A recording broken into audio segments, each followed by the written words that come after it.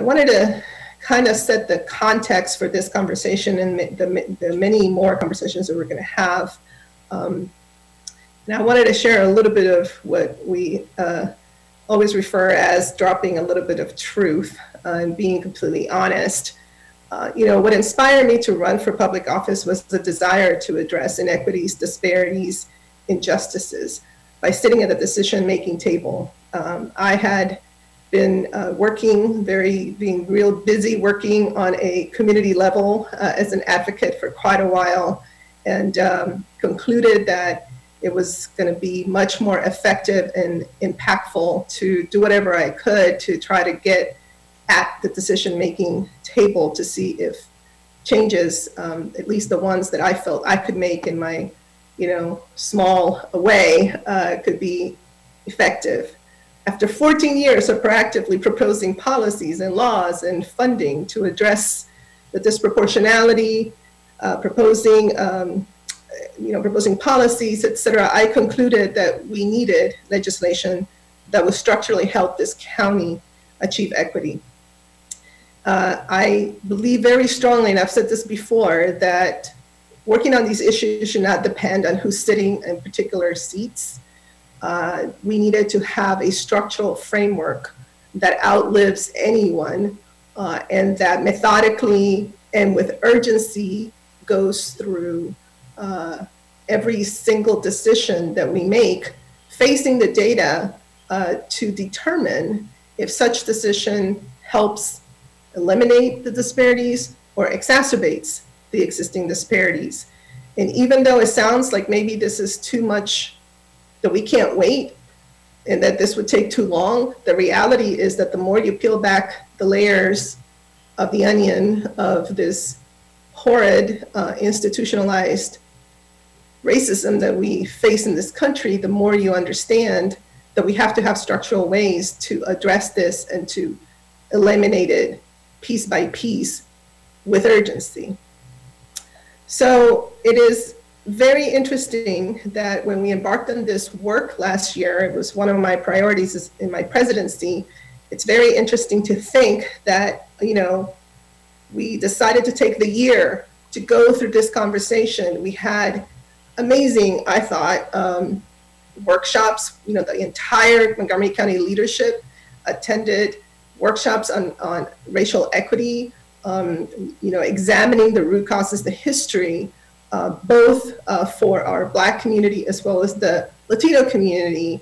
And I know that we all learned a lot. I mean, I pride myself in being proactive and having educated myself quite a bit, but there was no doubt that I think we all learned a lot, and we really had to reflect on our roles vis-a-vis this history and what we're faced to do and the decisions that we have to make.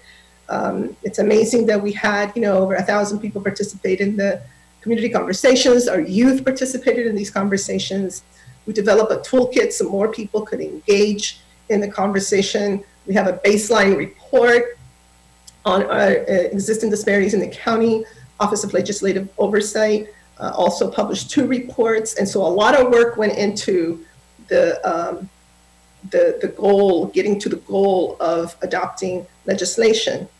Little did we know that literally a couple of months later, 2 crises would just come face to face. COVID-19 and people taking the streets saying enough, we don't want to see, we don't want to have to deal with seeing more and more Black men, unarmed Black men being murdered in the streets. And it is really telling, and it's something that actually my daughter has pointed out to me, that the chant, "I can't breathe," applies both to COVID-19 as a pandemic, as well as what we're seeing all over the country when it comes to police brutality. So it's very poignant that this particular phrase, "I can't breathe," which I think many of us, I find myself constantly having to take deep breaths because the scope of these crises are just overwhelming.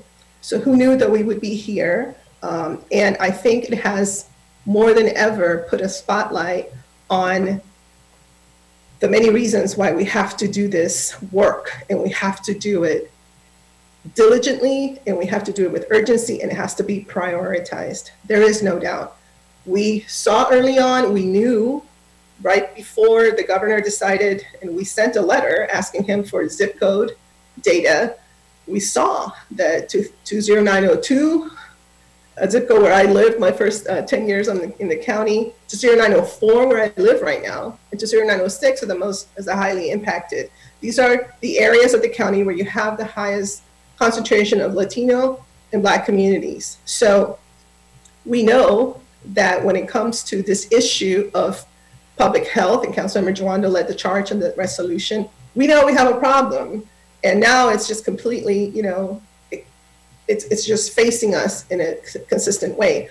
I want to acknowledge that many people have been working on these issues. You know, the minority health initiatives have been talking about this forever. We have been funding them. We have been doing a lot of things. You know, we have created this network of clinics. I mean, I think that we can all go through so many things that we have done. But as I said earlier, here we are. And this is why we need to have a structural way of figuring out how are we investing our dollars, and how are our policies helping to dismantle this persistent ill in our county and hopefully in our country.